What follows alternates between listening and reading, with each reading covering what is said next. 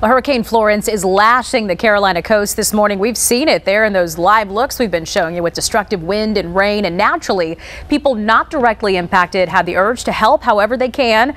But Fox 5 team's Dana Fowle says you don't want to become a victim yourself. So important, Dana. Yeah, and if you plan on chipping in to help those in need, you got to make sure your donations are getting into the right hands, not the hands of scammers, because folks, they will be out. They always are after natural disasters like a hurricane. They know your heartstrings are going to be tugged when you see pictures like these. So I'm going to give you a lot of lists this morning, and let's start here with signs that a charity is less into giving than it is into taking. First, if the group asks for cash or money wired, you say no thank you. Are you feeling pressured to donate? Listen, walk away. If the details like tax exempt status or the mission statement seem a little sketchy to you, pass. If the charity's name is very similar to a well-known charity, this is when you have to be suspicious. This is what you do next in that situation.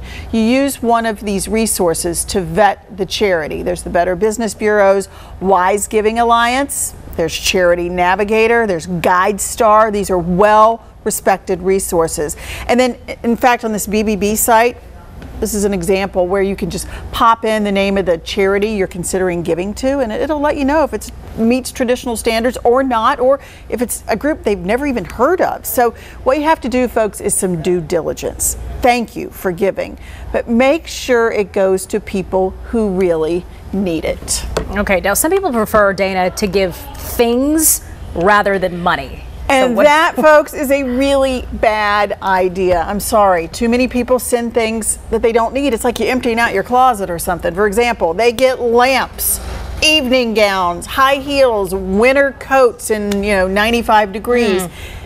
This ends up on runways. It's got to be stored in warehouses. It takes manpower to do this. So please, give money to reputable charities. They will find out what's needed, like bottled water, baby formula, and they will deliver it themselves. So this is not the time to like clean out your attic or your basement and send it their way. This is not, fall cleaning. That's not what this is for. Good to know. They need supplies that these charities know they need. Right. And going back to something we talked about earlier, Dana, it's such a good idea to check the Better Business Bureau website, because if they don't have information on a certain organization, no, and I will tell you, it's not unusual for folks of celebrity or just folks who mean well to say, I want to do something and start a charity.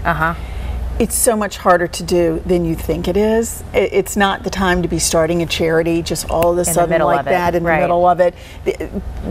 This takes some expertise. Just stick with the folks we know for now. And like you said, thanks to those who give. Makes oh my goodness, thank you. All right, Dana, and thank you for bringing us this. We appreciate it.